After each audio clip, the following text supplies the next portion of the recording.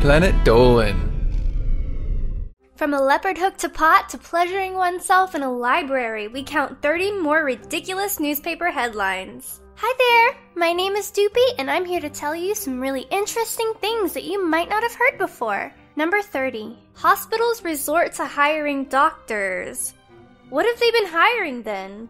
The second headline just explains there are a shortage of physicians and there needs to be some kind of move. Nothing else. Number 29. Lawyers back despite use of bug spray. A prosecutor's office was sprayed with pesticides after a swarm of wasps invaded the space, which is what the article was about. Maybe the person who wrote this headline could have mentioned the invading insects instead of the bug spray? Yeah, those pesky lawyers, they'll ruin any camping trip or barbecue. Number 28. A deputy responded to a report of a vehicle stopping at mailboxes. It was the mailman. There are no words that can describe what a line like this is doing in a news article. Do people not know what a mail truck looks like? Even if the mailman was out of uniform and driving a personal vehicle to deliver mail, it doesn't seem newsworthy enough to include in a newspaper. Number 27. So far, they have determined that the crash occurred when the plane struck the ground. This line of an article is probably the result of a reporter either hurrying to meet a deadline or just bad when it came to explaining events. Despite how funny the line may be, even though they're reporting on a plane crash, it is possible the plane crashed into something midair. Number 26. Leopard hooked to pot but not stoned. This article about a young leopard that wandered into a village and got its head stuck in a water pot said that nobody approached it or harmed it, including throw stones.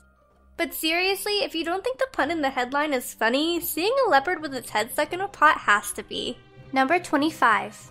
Being bullied, just act less gay, advised teachers. Unlike many headlines on this list, this particular one is exactly what teachers at an unnamed school told students to do to lessen their chances of being bullied. How supportive. Messages like these make you wonder why bullying and being gay are such issues these days. Number 24. Woman missing since she got lost. It sounds like the writer of this article was given a word count to aim for by the editor, and just added a few unnecessary words. Woman missing would have been a fine headline, because it would capture the reader's attention, plus sums up the article well. Got lost just sounds like a bit too much. Number 23. Fish need water, feds say. While it's unclear what the article is about, it still sounds more like a line you would find in a children's book instead of a newspaper. And in recent news, water was found to be wet. Number 22. City Council runs out of time to discuss shorter meetings. The City Council for Laguna Beach, California were tired of adjourning their meetings in the early morning hours. A part of their agenda was going to be a discussion of holding shorter council meetings, but as it appears, other important issues came up. Sounds like the real issue here is newsworthiness, thanks to a possibly slow news day. Number 21. Clinton licks beavers. This article is about a high school basketball game where Clinton High School defeated the opposing team known as the Beavers. They could have used a different word than licks, such as beats. Though now it sounds like an article about animal cruelty. So maybe not.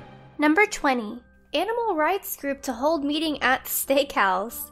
Yo. Out of all the places these animal rights activists in Montana could have held their meeting, this is where they chose to have it? The article went on to mention that the group hoped to teach others to live a cruelty-free life, which included not eating meat. Number 19. Prisoner serving 2,000-year sentence could face more time.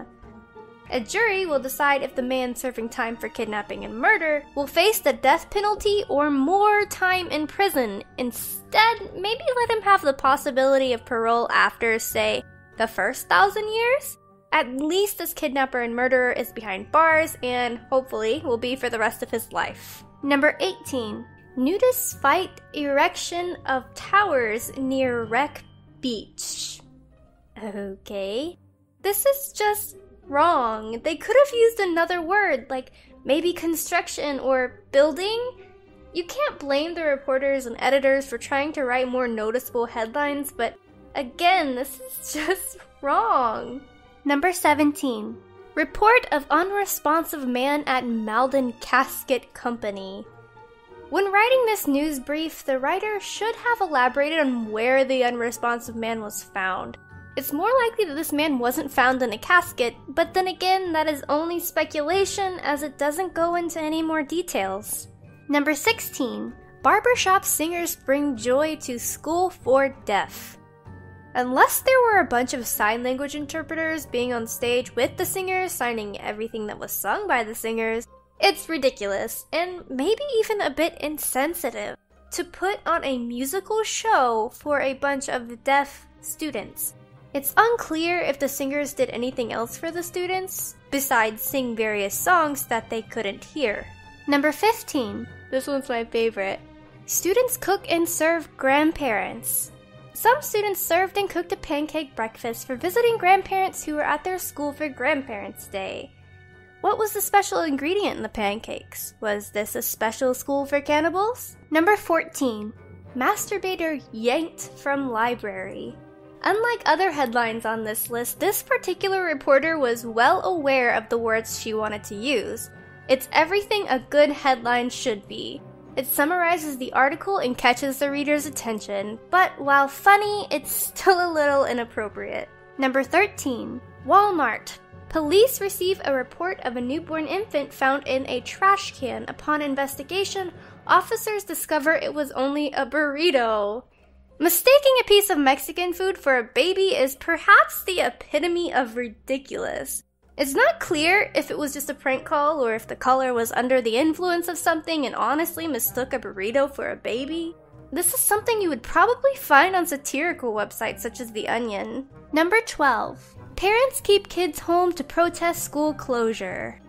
The reporter who wrote this headline forgot to include the word possible between protest and school because the article tells about the parents of 200 San Franciscan schoolchildren who kept them at home to protest the planned closure of the school. If possible would have been included, then it probably would have implied the parents were contributing to their child's truancy. Number 11. Bridges help people cross rivers. While the headline does summarize what the article is about, education about different bridges, such as how they are constructed and where to find certain ones, still reads like another piece of information found in a children's book. The article doesn't appear to be much of a news-oriented article, as it reads more like something from Wikipedia. Number 10. Homeless man under house arrest. Somebody who doesn't understand the concept of being homeless. Even though the court acknowledged that this man doesn't have a home, the judge ordered he remain on a particular section of sidewalk for a certain period of time. Local police even made sure he was tucked in every night. Number 9. Man arrested after cops spot suspiciously small package in his undies. This is why reporters and editors should come up with their own headlines. It was later revealed by the then editor that the headline was taken from a press release issued by the police. The man referred to in the headline, as it turns out, had a bag of amphetamine stuffed in his pants. Number 8. Bugs flying around with wings are flying bugs. The headline came from what appeared to be an educational column written by an educator. It's not clear what the article itself was about, but the headline does kind of come across as condescending considering how it was written by an educator. Number 7. Planes forced to land at airports. Another headline that might make the reader exclaim, "No kidding!" This article began talking about 2 smaller planes that were chased out of a restricted airspace by 2 fighter jets. While not much more is known about what the article says, it sounds like the smaller planes were forced to land at airports other than their own. It's hard to tell thanks to the vague headline. Number 6. Lawnmower tends to catch fire, but put out easily with garden hose. $30. This classified ad doesn't specify whether this lawnmower comes with a garden hose. Of course, that's doubtful, but the ad is so ridiculous that it sounds like a joke. Number 5. Drunk drivers fail blowjob test. Another reporter who is probably trying to meet the deadline. In addition, it's called a breathalyzer test. Sounds like this reporter had either just graduated from college, was an intern, or knew the test was called a breathalyzer but just has a dirty sense of humor. Number 4. Have you seen this man? He's been described as wearing a black face mask, a hood, and large sunglasses.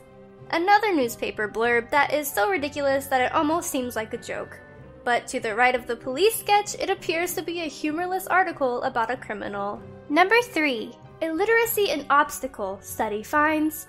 Mistakes happen in writing, which is why many newspapers and magazines employ copy editors, except for this one, apparently. The researchers involved in the study were just lent a hand by this newspaper in proving their point. Number 2. Patriots beat Cocks.